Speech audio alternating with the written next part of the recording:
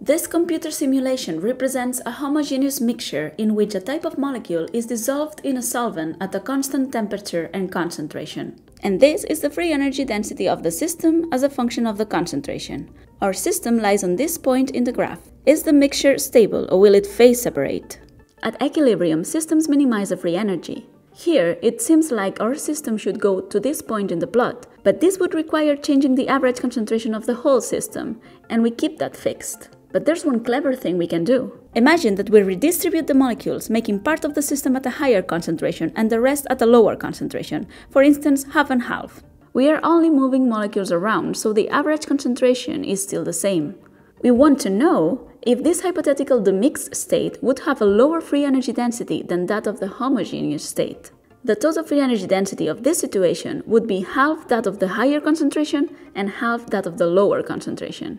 We can use tie lines connecting these two hypothetical phases to clearly see how the free energy changes. So these high and low concentration regions makes the free energy density of the whole system higher. Therefore, under these conditions, the homogeneous state is favorable.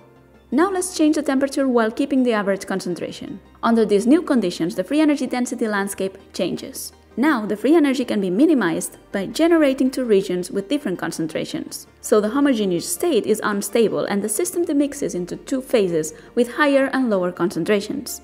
The concentration of these equilibrium phases at any given temperature is precisely what we represent in the phase diagram by a line called binodal. So the shape of the binodal line directly emerges from the free energy. If the free energy is asymmetric, the binodal will also be asymmetric. This can happen, for example, if the solute molecules are larger than the solvent molecules.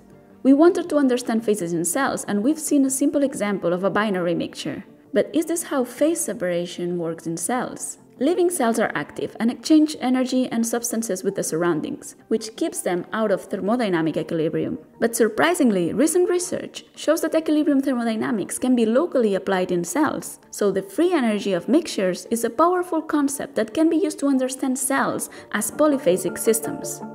Watch other science sketches to learn more.